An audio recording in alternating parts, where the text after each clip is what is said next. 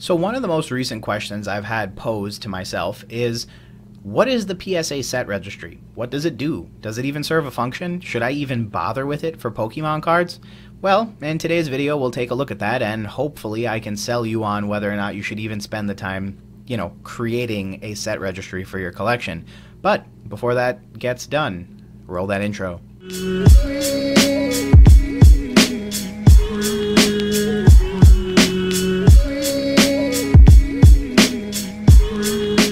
Hey Gengar Gang, what is going on? My name is Ryan, this is the Analytic Gengar, and welcome to another video. In today's video, friends, we talk about the PSA Set Registry, and more importantly, we talk about how it can be applicable to our hobby and why it might be a critical and key component for Pokemon as we go into the future.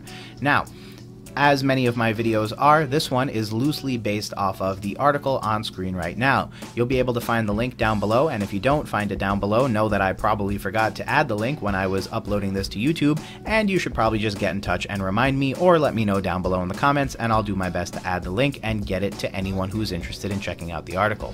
But with all that said, shout out to Cardlines for another great article, and without further ado, let's get into it. So, the PSA Set Registry, specifically speaking, what is the set registry effect? So, there is a really interesting thing that you can do with PSA, which is basically when you create an account, you also have the ability to set up your registry. Every registry is basically exactly what it sounds like. It's a place where you can register your collection, and then you can basically add a running list of all of the different cards that you have in your collection. What's really cool is that, as you can see on screen from the screenshot that was captured, there's tons of people participating in this stuff, and in a weird way, it kind of works like gamification for collecting. So, as an example, you have some folks in the baseball set, the basketball set, and technically, I guess we fall into the non-sports area down here, which ironically enough has been cut off by the title. But I think the most important thing to note is that they do have non-sports cards, and that's technically where we would sit. Non-surprisingly, there are some big collectors out there in the Pokemon TCG space that have set registries, perhaps the most prevalent of which would be Rusty. So, for anyone who doesn't know, TCA Gaming, or the Charizard Authority, or Rusty, if you know or have done or spoken to him in the past, has one of these registries, and you can go check out his collection. It's pretty neat. So, many collectors, as the article notes, are unfortunately vaguely aware of it or unaware of it, depending on, how intently you stare at the PSA website, depending on what your purposes on the website are. But ironically enough, it's a really interesting space where PSA has basically allowed collectors to say, hey, here's what I have, here's what I need, and then let people compete against each other.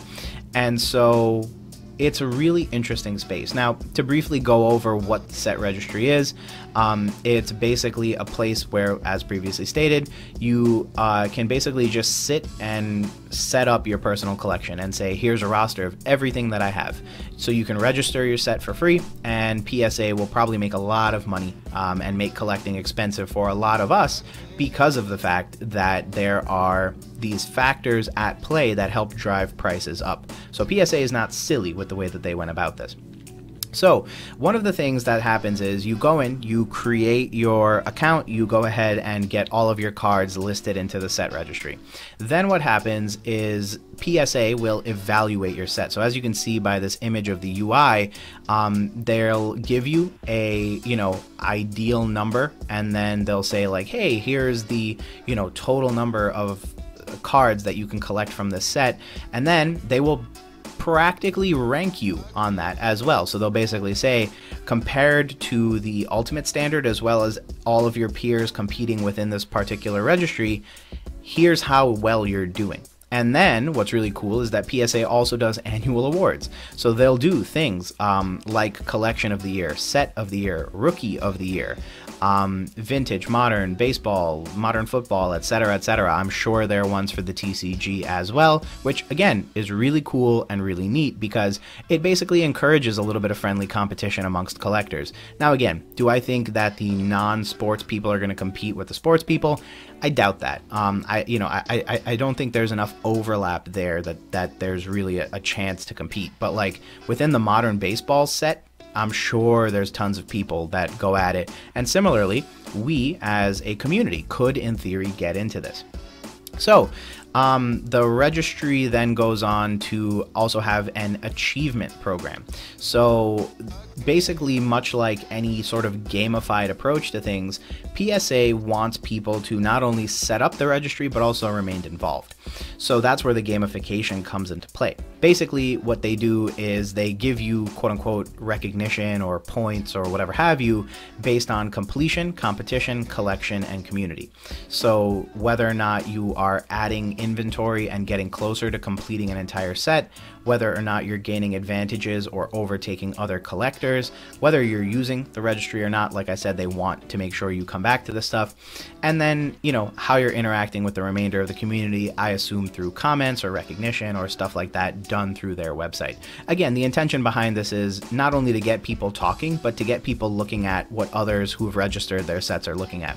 Now, you may say at this point, well, Ryan, this is a great waste of 6 minutes, but I would argue there is some really cool stuff that I think can happen here. Now, if there's one thing I can say about PSA that's a good thing, is that they do tend to listen to people as long as they're vocal enough.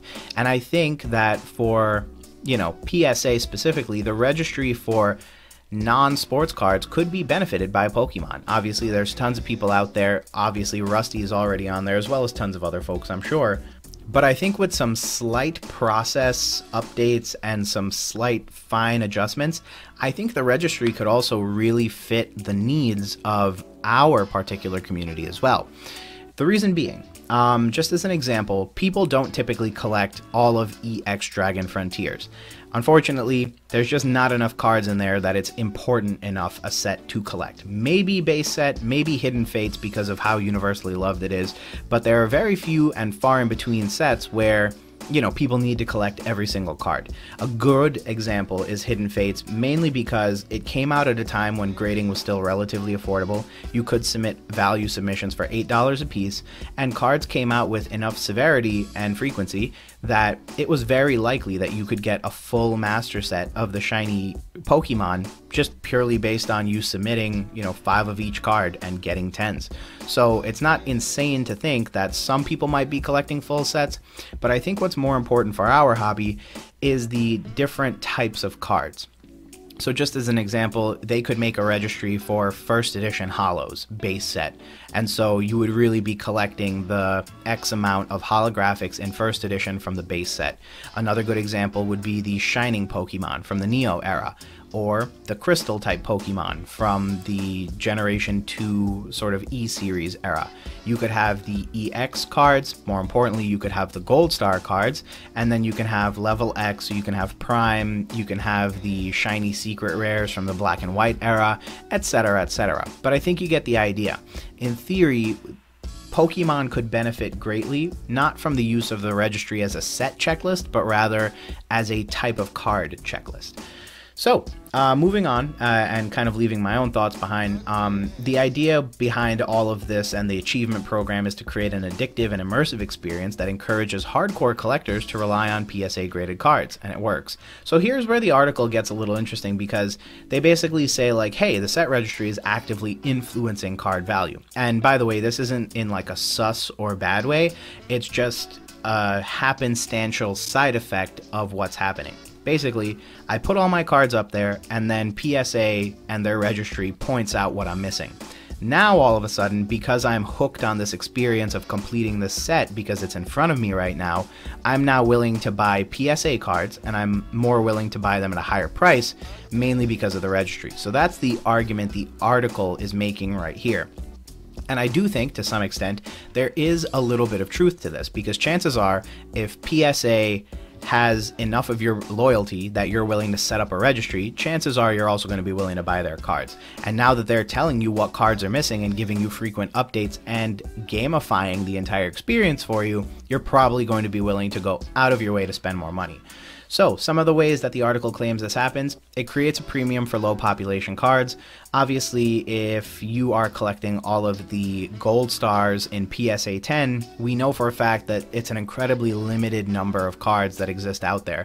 I believe the lowest population card last I checked was the Gold Star Torchic, And so there's only less than like 20 of those in the world. The problem is that in addition to everything else, not only are they incredibly hard to find, but now you're going to have an incomplete set of Gold Star PSA 10s until you buy that card. And if 5 other people are doing the same, guess what happens the next time one goes up on eBay? It creates a huge incentive for someone to pay a huge premium, because not only will you be attaining your goal, but you also then get to add it to the set registry. Now, do I think that type of behavioral or psychological effect plays out to the extent of tens of thousands of dollars? No, but I do think it does have a slight effect on the way people are willing to bid, and that might be the ultimate reason. More importantly, PSA is just guaranteeing brand loyalty here, which I think is hilarious, but I also think is very psychologically powerful, because again, why should I buy BGS? Even if I do buy BGS, what am I going to do? The first thing I'm going to do is try to grade it or cross-grade it at PSA so I can add it to my set registry.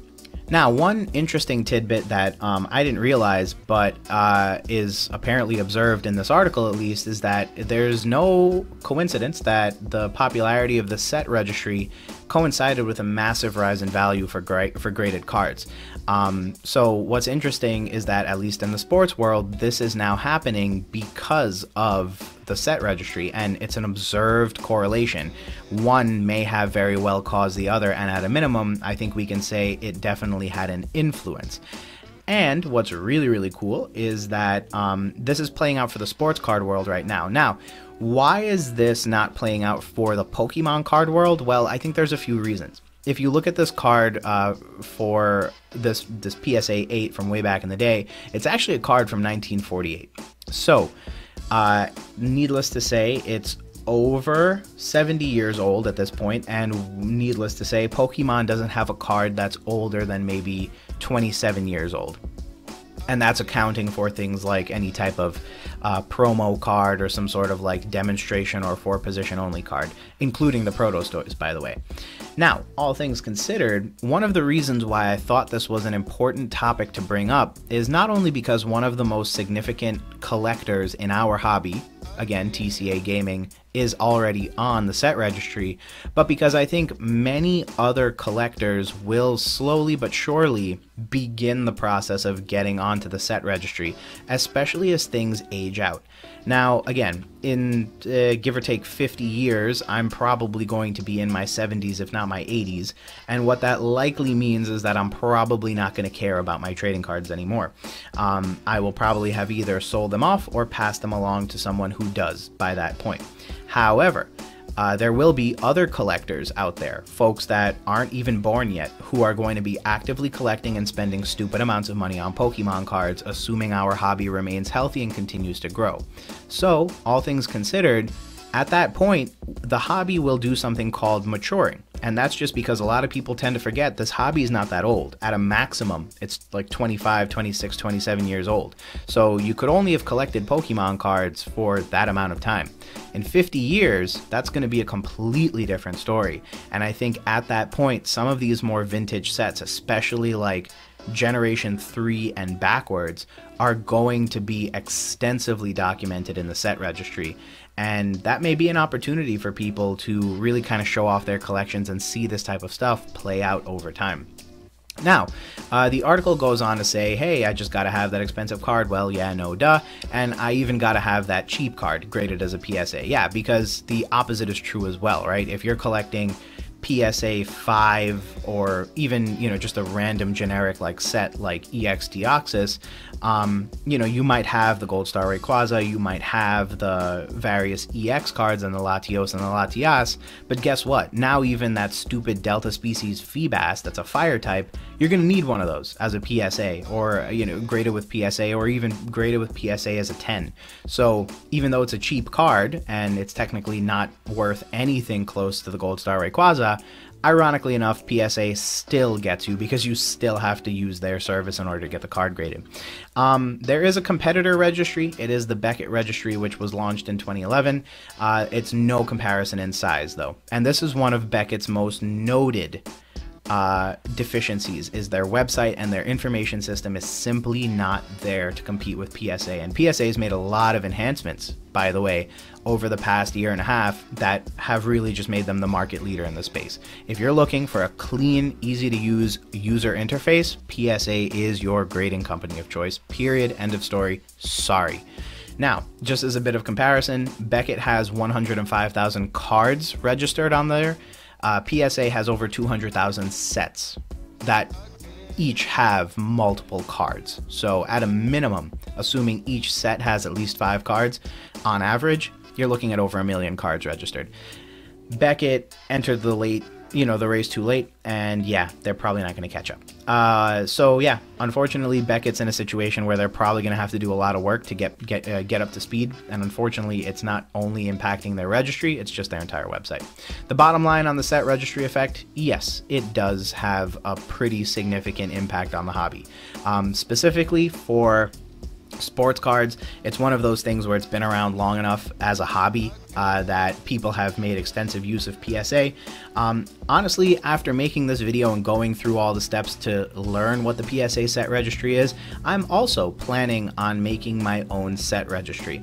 And I think this is just one of those things that I'm going to commit to because I think it's really cool to do so. I don't necessarily know that I'm going to be completing entire sets, but I do want to make it known, like, hey, here are the cards that I have in the universe, and hopefully, more and more people can do the same, because I think it's going to be really cool to cross compare. And also, I think one of the things that's overlooked in this article is the ability for each of us as collectors to help each other, because although there's this argument that it's you versus me in the registry, I do think it also opens up an opportunity if I list all my superfluous cards up for trade, that maybe there's some facilitated type of trading that can go on one way or another that can help both of us mutually complete our goals.